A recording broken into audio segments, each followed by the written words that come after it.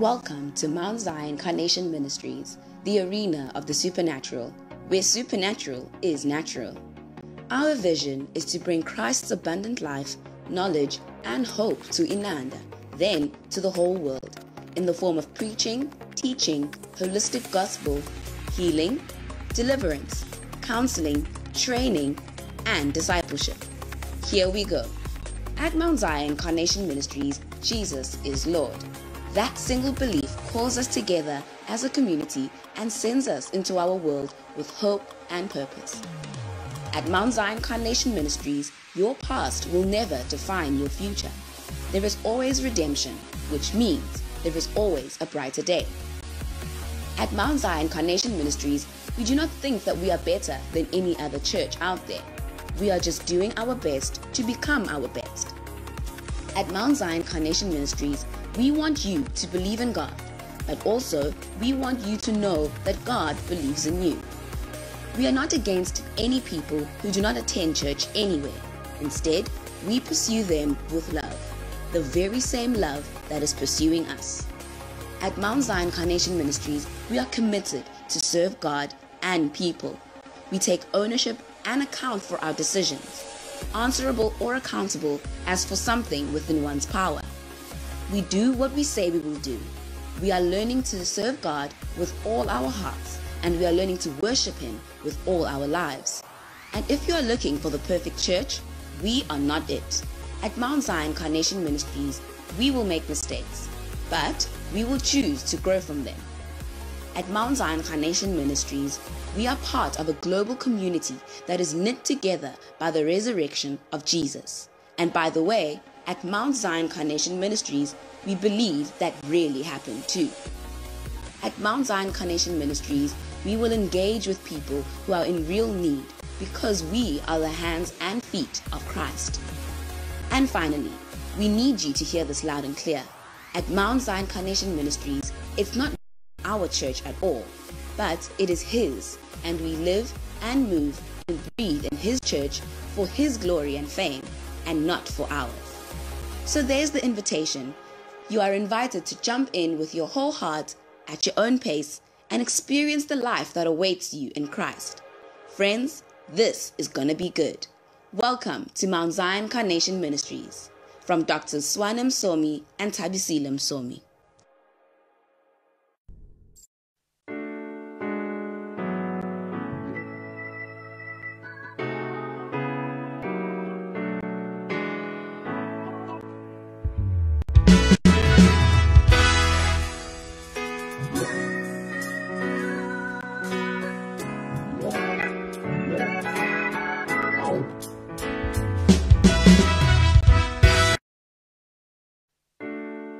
Ngaphandle kokupholisa amaseko sizoyidubula sibheke khona le olundo lumahlekehleke sidonse lapha ke umfundisi uSiyanda Innocent Gumede ke sikubingelele sikuwele khame umfundisi ke uGumede kulolu suku lanamhlanje ebusuku.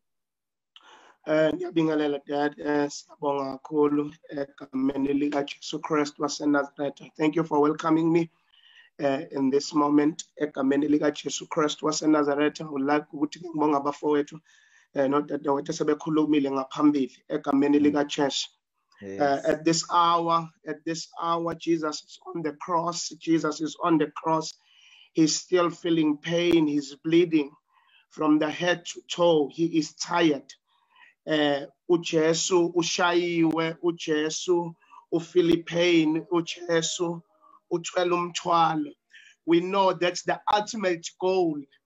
It was Jesus ukuthi azohlawula isono emhlabeni. The ultimate goal ukuthi uJesu azosinikeza freedom ephelele.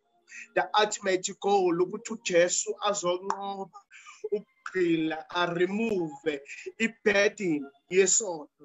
And I'm gonna read John chapter 19. Verse 30. It reads as follows. After Jesus drank, he said, "It is finished." Then he bowed his head and died. May the Lord bless the reading of his word. La uJesu uthi kuphelele kufezile. We understand mangabe silalela amazwi oqala noma sizwa amazwi uJesu awasho ngaphambili sizwa uJesu ekhuluma, we see the first word uJesu is speaking about forgiveness, and he's speaking about he's speaking about, he's demonstrating salvation. And let's start to sibone compassion. Mhlawumbe ngaqala phansi kwelokuqala ivesi noma izwi uJesu alishoyo kwelokuqala sibone forgiveness on the cross. We know that the cross was the place of repentance. We know that the cross was the place of fulfillment, was the place of completeness. So now we see Jesus forgiving, the first word, and the second word, we see the demonstration of salvation. And the third word, we see compassion and mending up of relationships. And number 4, we see anguish and distress. So that us, we're never gonna be anguished and be distressed. Number 5 is suffering. Good Jesus, suffering. And now, number 6, as I'm preaching now, the 6th word, we see victory. And there was a time, it's a day of atonement, where the high priest will enter the Holy of Holies, and he will sprinkle the blood of the animal when he's standing before God. Crowd, priest, and he will come out of a jail, but that was happening once a year, and the following year, and the burden of the sin will continue to torment even the heaviness about. And now we're hearing Jesus in the very last moment shouting in victory. It's like on the very last moment,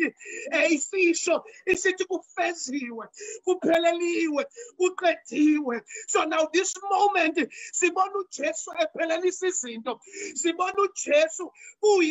now he becoming the high priest, and he's carrying his blood. And now it is finished.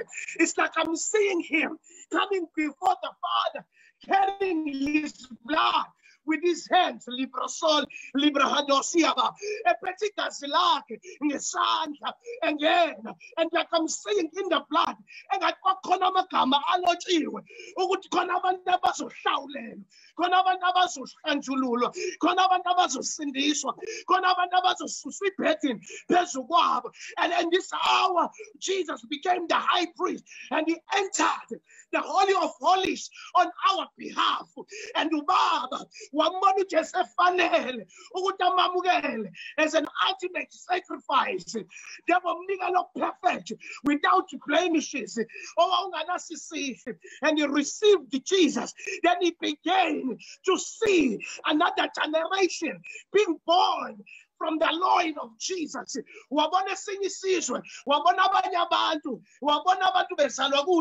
I remember when I read the book of Daniel.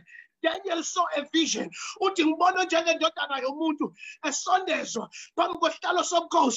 you read Daniel chapter 7 from verse 12 and 13,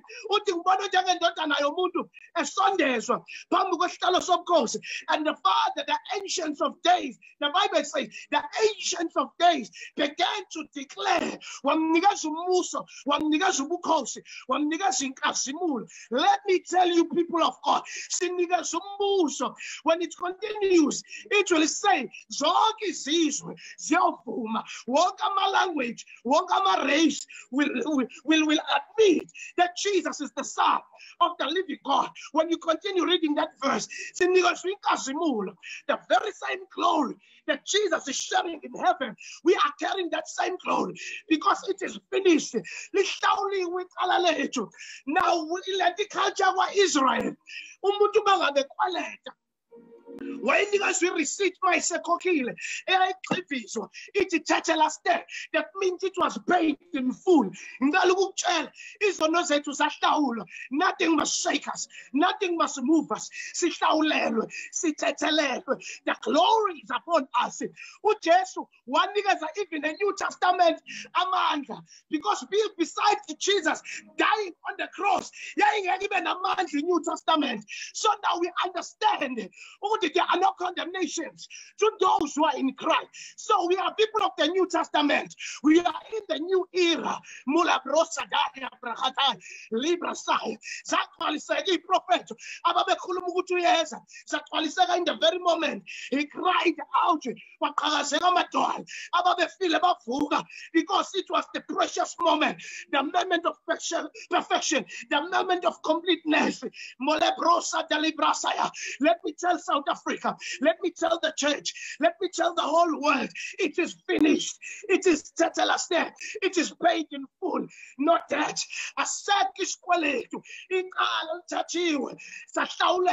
And we are made new. Into the New Testament. If any man be in Christ, he is a new creature. Behold, old things has passed away, but new things have spring forth.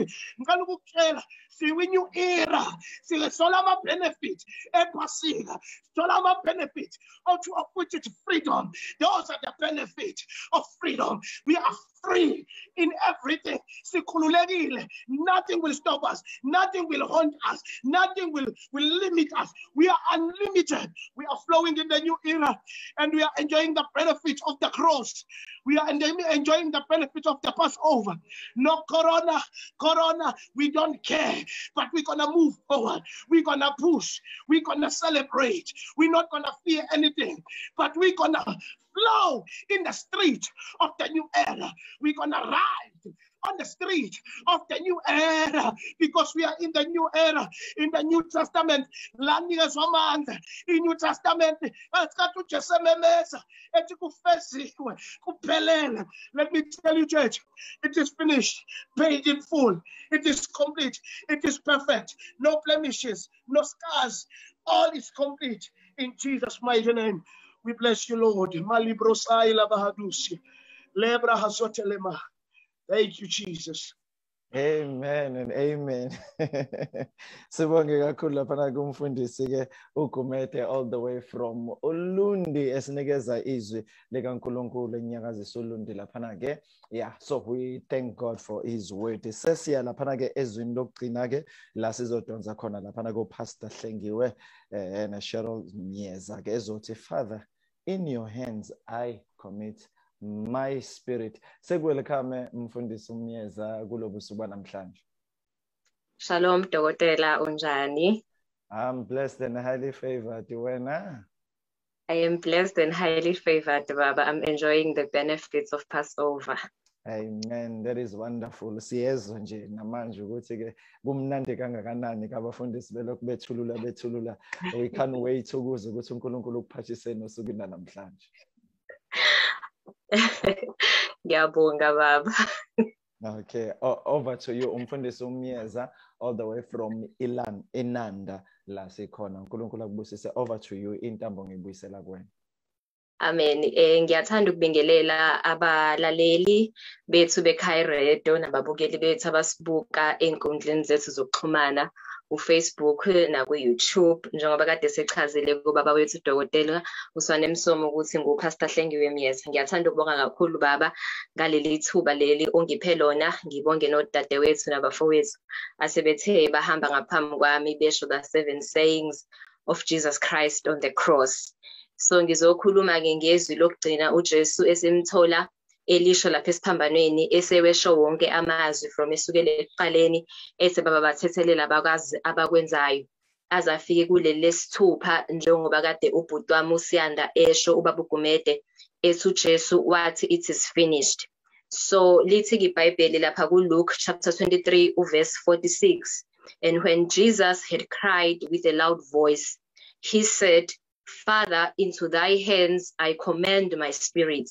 And having said this, he gave up the ghost. Amen, bazalwane. So ngalesikhathi ke ngisafunda leli verse quickly ngibe sengikhumbula ukuthi uJesu ngalesikhathi esaphila emhlabeni kwi-period yakhe ka 3 years. Ngiyakhumbula ukuthi there was a time la ayekhuluma khona eshumayela ekhuluma nabafundi bakhe ekhuluma nesixuku lapha ku John chapter 10 verse 18 la ebatshela khona ukuthi no one can take my life from me. I sacrifice it voluntarily, for I have the authority to lay it down when I want to also take it up again, for this is what my Father has commanded. So uJesu la etshela abafundisi bakhe ukuthi akekho umuntu ongamphuca ukuphila kwakhe. Ukuphila kwakhe yena angakubeka phansi, kodwa futhi uma esefuna ukuthi akuthathe uzokuthabatha ngosuku lesithathu, because this is the authority ubaba uNkulunkulu amnikeze yona. So uma sifunda lapha kuLuke, uma uLuke esibhalela ukuthi uJesu wazwakala ekhala ngephimbo elikhulu, kuyangimangaza ke mina ngoba uJesu wayesekwi-state sokufa, mhlambe la esasingathi khona wayesephelelwa amandla ngoba wayesebleed kakhulu umzimba wakhe, la ilanga lasesentambama mhlambe kwaseseko 3 ntambama kade eshikashikeka for the whole day, la kade eqalile ekhuluma, kodwa iBhayibheli liyasibalulela ukuthi wakhala ngezwi elikhulu.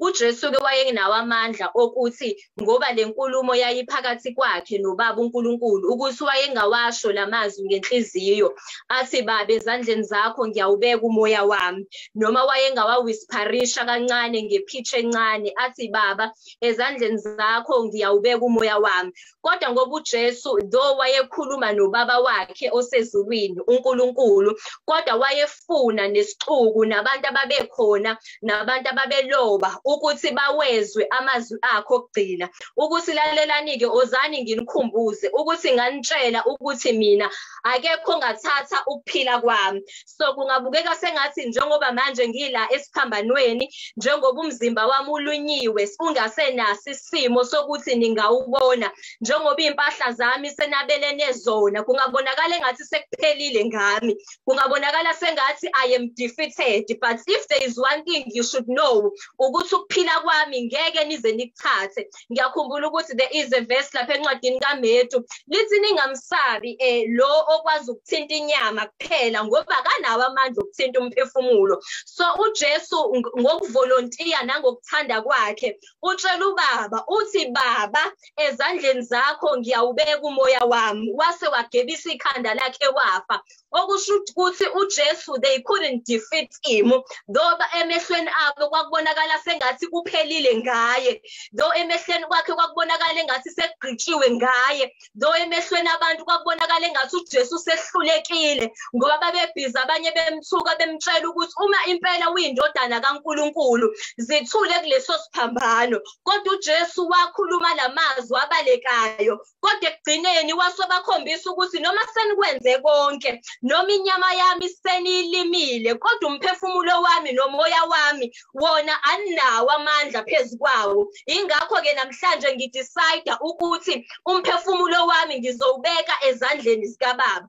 So uJesu, it's been a long day, and siyamuzwa kulolu suku oselihambile ukuthi udedicate umoya wakhe noma udedicate umphefumulo wakhe into the hands of the Father. And we know very well ukuthi uJesu was under a lot of pain ngoba wayeseshayiwe walinywa, kodwa still uJesu asimtholi emthuka uNkulunkulu. Noma kukhona la ake akhala khona wathi baba ungishiyelani na, kodwa simtholi ethi ngoba naku ubaba usengishiyile, wothi nami ngibalekele kude kunaye. Yena uyayisondeza kubaba uthi baba ezandleni zakho mina ngiyawubeka umoya wami. Noma abantu ababeseduzane kwakhe babemhleka bethi uphi nalo uNkulunkulu wakho, akasakusindisi ngani ngoba wena ubuyibiza ngenkosi yamaJuda, wena ubuyibiza ngendodana kaNkulunkulu. Kodwa wathi uJesu noma abantu behlekisa ngami, mina ngeke ngize ngihlekise ngoNkulunkulu,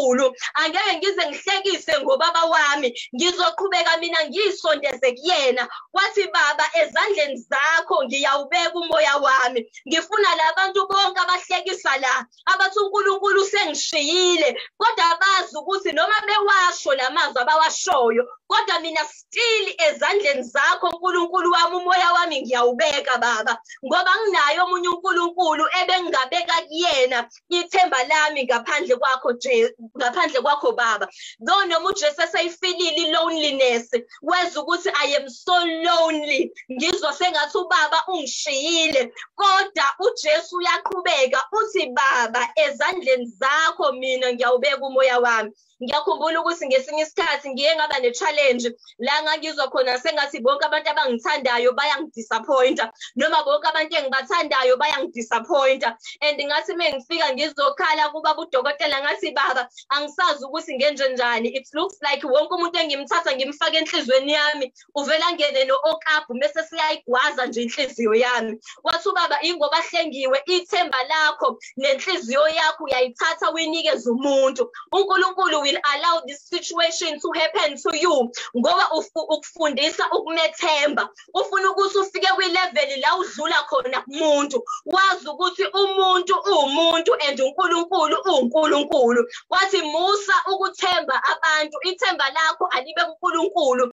ngoba uqalekisiwe themba lakhe likubantu kodwa ubusisiwe themba lakhe likuJehova. Wathi abantu bathande kodwa musa ukubathemba ngoba fanele uthembe uNkulunkulu. So siyamthola kuJesu naye uma esho lamazwi mina ngifikele ukuthi uJesu wayemthemba uNkulunkulu ukuthi noma baba abantu abaseduzane kwami sebengidisappointile abantu sebekwenzile lokho abakwenze emzimbeni wami kodwa mina ngisakuthemba ukuthi umoya wami uma ngiwubeka ezandleni zakho ngiwubeka endaweni la uzoba safe khona ngoba izandla zakho uNkulunkulu wami zinomusa ngoba izandla zakho uNkulunkulu wami zinobubele. Sina ke sometimes bazalwane khona into esike siyenze ave kulula ukusho kuJesu ukuthi ngiyakuthemba when everything is going well.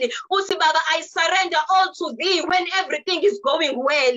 Kodwa ngalesi sikhathi usudlule ebumnyameni ngalesi sikhathi usudlule ebunzimeni uthola ukuthi ithemba lakho usuyalisusa kuNkulunkulu usugijimela kwabanye uNkulunkulu usufuna amanye amathemba awusenayo lento ethi baba ezandleni zakho ngiyawubeka umoya wami. When everything is well sithi baba siyakuthemba kodwa uNkulunkulu unombuzo ukuthi ungangithemba yini la kubonakala sengathi khona you are being defeated because thina kubalula ukuthi uNkulunkulu sithi siyamthemba when wonke ama situations esibhekana nawo it seems as if we are victorious kodwa mesike saba between the wall and saba between the rock and the hard place uthola ukuthi siyamdoubt uNkulunkulu uthi mina uNkulunkulu akasangithandi uthi mina uNkulunkulu ungishiyile uNkulunkulu nabantu bakhe uNkulunkulu uthanda umfundisi uMyeza kodwa ungaqhubekela yini phambili ukuthi kumnyama nezwi lakho ungasalizwa izwi lakho ngisho khona bakho ungasabuzwa uthi uNkulunkulu wami yeba ngikuzwa uthi yeba uNkulunkulu wami ngikuboni kodwa engikwazi isithembiso onginikeze sona uthe ezwini lakho awusoze wangishiya awusoze wangilahla ngakho ke uNkulunkulu wami ezandleni zakho ngiyawubeka umoya wami. uJesu ngalesikhathi sesiphambanweni wayesinikeza this example ukuthi uma ufika ezikhathini ezinzima la abantu bebona khona sengathi you are being defeated la abantu bethi khona sekuphelile ngawe la ubona khona sengathi imoto yami iyathathwa la ubona khona sengathi ibhenki liyawudla umuzi wami la ubona khona sengathi lesi sifo sizongibulala la ubona khona sengathi kuphelile ngabantwana bami ungaqhubekela yini phambili uthi baba yebo kunzima yebo ubuhlungu ngiyabuzwa kodwa uNkulunkulu wami ngisadecide ukuthi ngiyakwethemba ezandleni zakho ngiyawubeka uNkulunkulu umoya wami. uJesu bazalwane was giving us an example ukuthi when the going gets tough the best thing ongazenzela wena ukuthi beka umoya wakho kuJesu. Bazalwane we need to learn to let go and let God. We need to learn to let go and let God. Because ngiyakhumbula ukuthi uDavide lapha encwadini yeziKronike, though I don't remember the verse, la khala khona wathi baba ngicela ukuwele ezandleni zakho ngoba zinomusa ngize ngingawele esandleni somuntu. So uma ngizwe uJesu esho lamazwi ngikhumbula uDavide ekhala the very same cry ethi baba ngicela ungawele esandleni somuntu, ngicela ukuthi ngiwele esandleni sakho because isandla sakho sinomusa. uJesu already wayesezandleni zabantu abangenamthetho. uJesu already wayesesandleni somuntu. uJesu trusted uJudas, but uJudas betrayed him. uJesu trusted uPeter, but uPeter denied him. uJesu ithemba lakhe wayengekasalibeka kumuntu, ithemba lakhe wayengesalibeka kubafundi bakhe, ngoba uPeter wamtshela wathi iqhude lingakakhali wena Peter uzongiphika. uJudas wamtshela wathi sheshisa Sathane wenze lokho kuzele ngoba ngiyazi ukuthi indodana yomuntu uzoyikhaphela. Sina isikhathi esiningi uma sidlule ezikhathini ezinzima size sijaha ukuthi sibalekele kumuntu, sijaha ukuthi sibalekele kubangani, the very same friends who betray us, the very same friends nekufika izikhathi ezinzima they deny us, bathi abasazi. Kodwa the best thing you can do for yourself ukuthi ngene ekamereni lakho uguqe phansi ngamadolo uthi yebo baba kunzima, yebo ubuhlungu ngiyabuzwa enhlizweni yami, yebo i-coronavirus i-affect ibhizinisi lami, yebo uNkulunkulu emsebenzini wami ngi-affectekile. Kubonakala sengathi asisoze saphuma kulesi simo njengebandla likaNkulunkulu, sizizwa sivalelwe. Kodwa besingaqhubekela yini phambili sithi baba thina sikuzamile konke kodwa ezandleni zakho siyawubeka umoya wami. Uthi baba I am placing my family, uthi baba I am placing my finances, baba I am placing my children, baba I am placing my career, baba I am placing my wife, I am placing my husband. The situation is beyond my control. I have fasted my father, I have tithed my father, but it seems like the pain doesn't want to go away. But there's one thing I am so sure of, ukuthi your hands they are full of mercy. If I run to you my father, uthe wena izwi lakho lingumphosongo, abalungileyo babalekela kuwe, uthi baba ngcono umoya wami ube sezandleni zakho kunokuthi ube sesandleni somuntu, because umusa womuntu uyaphela kodwa umoya wakho usesandleni sikaNkulunkulu usuke konke kusazolunga. When you reach a stage la uthi khona I am giving my spirit to God, things they begin to change. Ngalesikhathi usayizamela wena ngokwakho, usazama ngawakha amandla, usazama ukuthi othi ngisave lela business, uthi ngizame ngishaye laphayana, othi ngenze ukuthi wenze ukuthi i-situation yakho ayishintshe. But when you let go, when you close your eyes from the bottom of your heart, uthi baba I have tried on my own and it didn't work out. Kodwa namhlanje ngiyadecide ukuthi ngithi uNkulunkulu wami ezandleni zakho ngiyawubeka umoya wami, because lokho kubonakala emehlweni kaSathane kuyi-defeat, ezandleni zikaNkulunkulu kuyi-victory. Lokho kubonakala emehlweni kaSathane kuyihlazo, ezandleni zikaNkulunkulu kuyimpumelelo. Lokho kubonakala emehlweni kaSathane kuyi-stumbling block, la esikhona uSathane I know ukuthi uHlengiwe uzoqhuthuka lana, uNkulunkulu turn that stumbling block and make it a stepping stone. Abantu bamangala ukuthi hayibo besithi ngoba siyazi nje ukuthi siyamthakatha, besithi ngoba siyazi nje ukuthi sikhuluma amazwi, simdwebela uzungu, simthengela igebengu, kodwa nangu usaphila. Kwenzakala kanjani ukuthi uHlengiwe usaphila, usaphumelela, usamuhle? Ingoba umoya wami angiphathele wona. There was a period in my life nangathi khona baba ezandleni zakho ngiyawubeka umoya wami. I have tried on my own. Ukusindiswa kamyeni wakho akulele kuwena, ukusindiswa kankosikazi wakho akulele kuwena, ukusindiswa kwabantwana bakho nomndeni wakho akulele kuwena, ukushintsha kwaleso simo akulele kuwena, ukuvuka kwakhe ethuneni akulele kuwena. uJesu umoya wakhe wawubeka ezandleni zikaNkulunkulu ngoba wayazi ukuthi ubaba umoya wakhe will resurrect me from the grave. Ngiyavuma ukuya ethuneni ngoba ubaba ngiyamthemba ukuthi noma ngingena ethuneni ubaba unamandla ukuthi angangikhipha njengoShadrach noMeshaki bengena esithandweni somlilo bathi thina sesabi ngisho uNkulunkulu angangasaphula kuyosala emhlabeni kwazeka ukuthi kunabantu abangazange baze baguqe. uNkulunkulu ufuna ukuthi sifinyelele in that level okholweni lethu la uthi baba I surrender my spirit to you noma ngangenzakalani physically noma kunganzima kangakanani physically noma ubuhlungu ngakhona bube bungakanani physically but I know ukuthi umoya wami usezandleni ezisafe ngoba ngisho noma ngingafa kodwa ngizokuvuswa ngoba uNkulunkulu wami unamandla okuvusa umuntu noma emehlweni abantu ngabonakala ngihlupheka ngingaluza everything uthi baba ngiyazi ukuthi wena you are able to restore me ngoba umoya wami usezandleni ezisafe. So namhlanje ebusuku ngiyathanda uku-encourage ibandla likaNkulunkulu ukuthi ngicela unikele lonke uqobo lwakho uNkulunkulu, nikela umoya wakho uNkulunkulu, nikela your physical life, nikela your family, your work, your dreams, your fears, your hopes, place them into the hands of God. If ugonke ukubeka ezandleni zikaNkulunkulu, surely mntabaka baba it will work out for your good. You will be resurrected noma ngabonakala sengathi uyafa kodwa namhlanje ngithanda ukukutshela ukuthi ngeke baze baqede ngawe in Jesus mighty name. Amen. Amen and amen and amen. Siyabonga laphana kumfundisi uMyeza all the way from Inanda asinikeze izwi linamandla ngendlela esimanga. Ethi nje ezandleni zakho ngiyawunikela umoya wami ke uNkulunkulu has blessed us. Siyabonga with a powerful message mfundisi ke. Thank you very much. And also ke siyabonga